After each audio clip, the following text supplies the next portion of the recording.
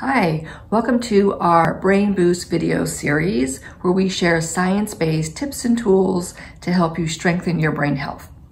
I'm Dee O'Neill and I head up our corporate and executive programs at the Brain Performance Institute.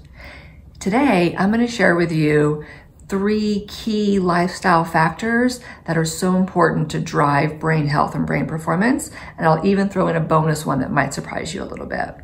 The 3 ones that we know really drive brain health are exercise, nutrition, and sleep. When we're exercising, increasing brain blood flow and blood flow all over our body, we're getting oxygen, which is key for building new brain cells.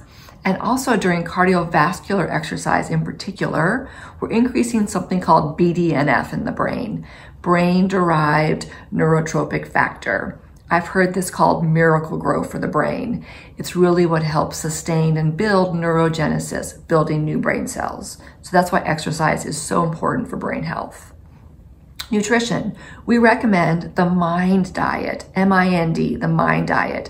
This is a combination of the DASH diet for heart health and the Mediterranean diet that's been very well researched to show benefits for brain health. The MIND diet, very plant-based, less red meat and less processed food, particularly less sugar. Alzheimer's has been called diabetes type 3 because it's so impacted by what we eat. So it's super important, the brain-gut connection.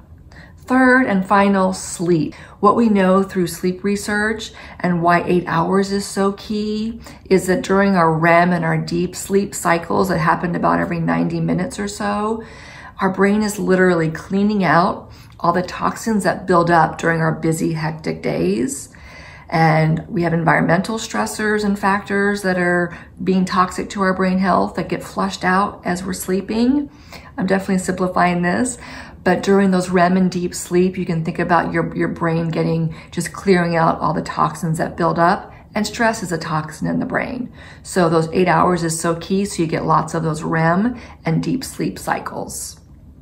The one I want to throw in as a bonus is social connection. We are social animals wired for connection and communication. And sometimes when we're stressed or super busy, we forget that's really important factor. So hopefully these are helpful tips and tools and reminders of the key drivers of brain health and brain performance.